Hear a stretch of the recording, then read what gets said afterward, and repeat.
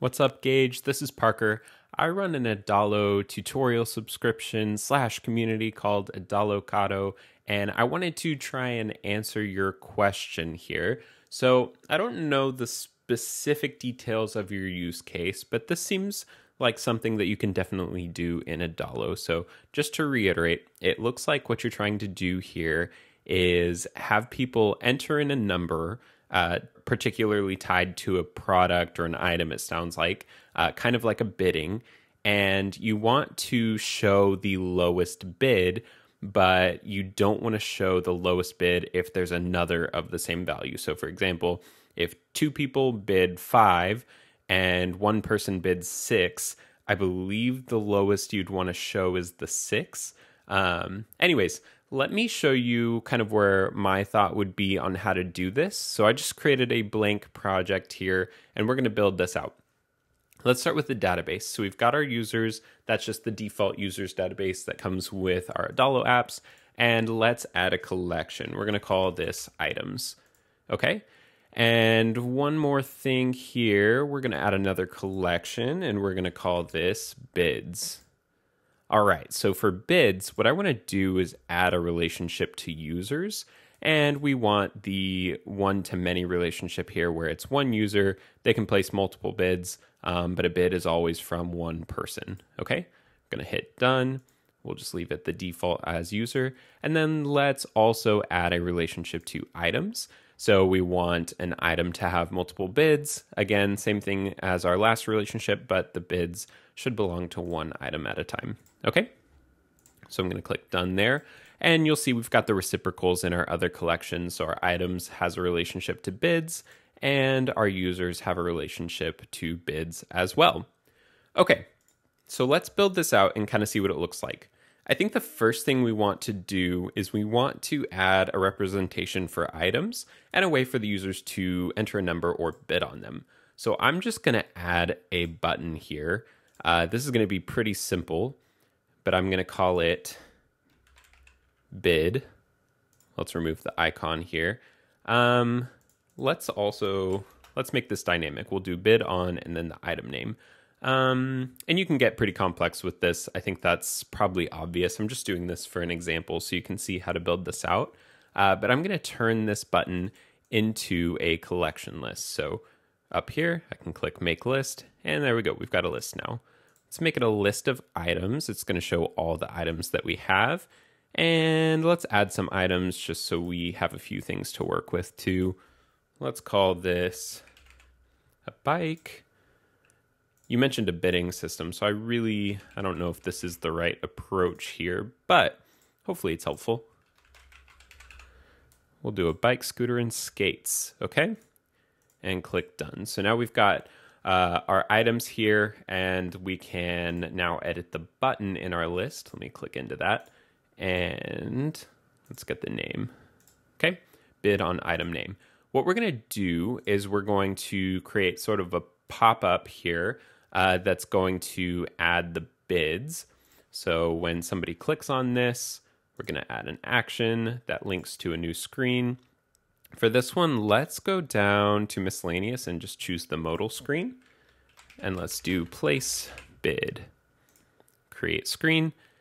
And then I'm going to nudge these buttons around just a little bit and rename them. So we've got cancel. Let's do bid, cancel and bid. We can change this to place your bid. There we go.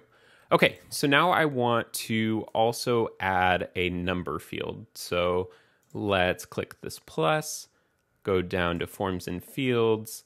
Let's get the text input. We need to make it a little smaller.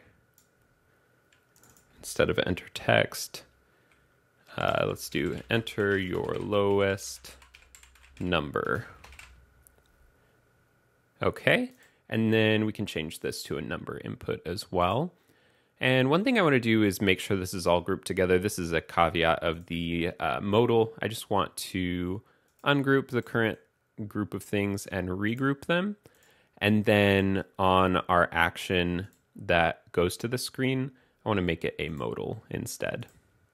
Okay, great. So now let's do this. Let's set it up where once they've placed their bid, it goes to another screen. So when they click bid, we're going to add an action. Oh, we want to get rid of this back. Make sure this goes back. Yeah. Okay. So when they hit bid, we want to link to a new screen. We'll choose the app bar, and let's say item. Let's just call it item bids for now here. Okay. So we go to the item bids screen, and we also want to do this. So when they click bid, they need to also create a new bid, and this bid is going to be attached to the user and linked to the current item. Oh, we forgot to set up our bid to take a number. So let's do that next. We need another field. Let's add a number field. Let's just call this amount. Okay, and back in our action that creates this bid, the amount that it creates is going to be from the form input. Okay. So we've got our amount in here now. All right, so we've got where people are placing the bid. After that, it's going to link to the item bids. So let's just add a list of the current bids. We'll just use text. We'll turn this into a list, make it a list of bids. We want to filter it by the item, so the current item bids. And then here's what we want to do here. We want to sort it from low to high and limit it to 1. So it's not actually going to look like a list. It's only going to show the lowest bid.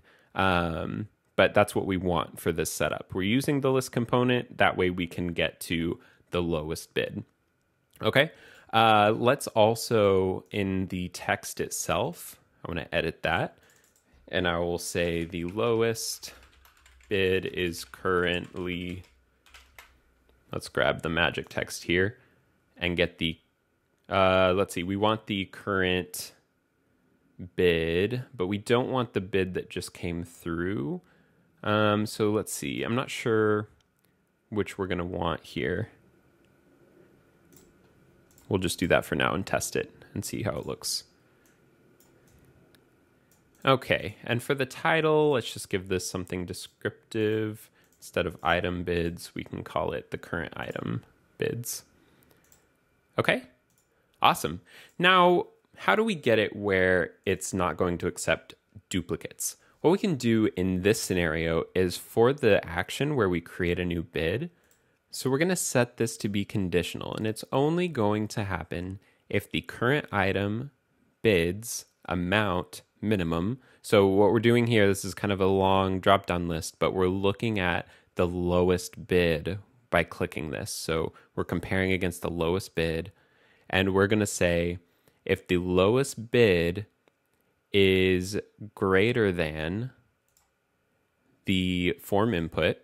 So if I put 5 into the form input, if I put 5 as my bid and the lowest bid is currently 5, this won't run. If I put 5 in and the lowest bid is currently 4, then this won't run either. If I put my current bid in as 5 and the lowest bid right now is 6, then this will run because it's less than. Actually, we need, yeah, greater than. That's what we want. I think that's right.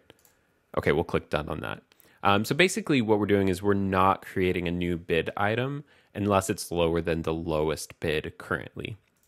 And that's going to solve our duplicate problem.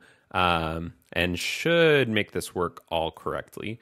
So one more thing before we jump in to test this, on the app bar for this item bids, I don't want it going back to this modal. I actually just want to go to the home screen. So I'm going to choose home and choose my own transition here.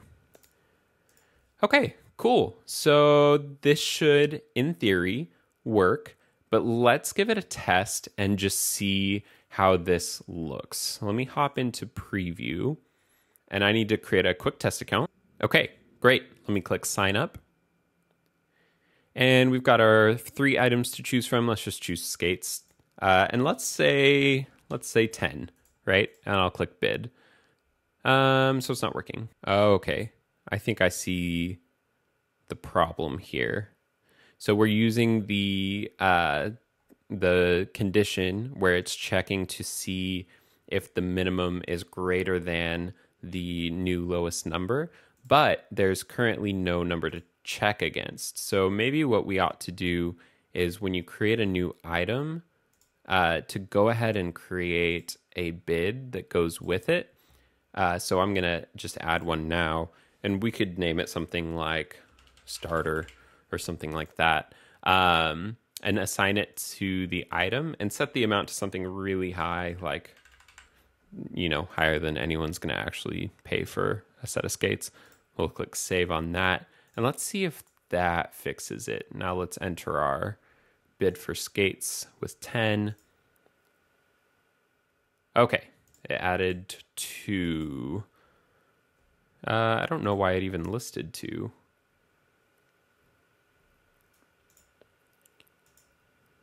Current item bids. We've got our text in here.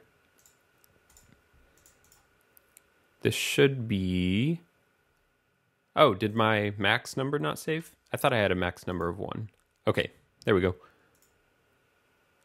Let's try that again. Let's bid on skates. Let's put 15. So we've already bid 10. Let's bid 15. That's not right. Lowest bid is currently...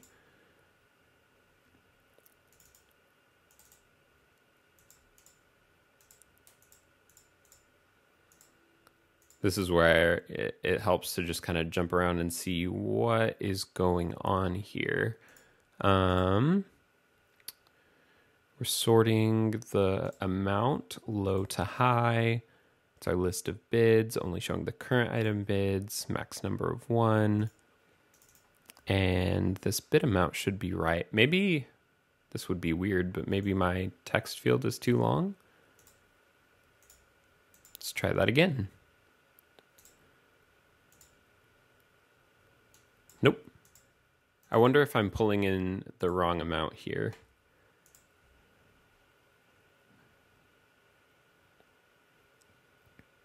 So we're looking at our bids list, but we want the current bid amount. The thing is, we don't want the bid that we just placed, because if we didn't happen to even place a bid, that is not great. Let's see. There we go. Okay, so it takes a little bit just to find the right field. That's the downside to the way that I've set this up. But it looks like it's working, so let's try again. Let's do another item. Let's do a scooter. Okay, let's bid 200. Click bid. Nothing.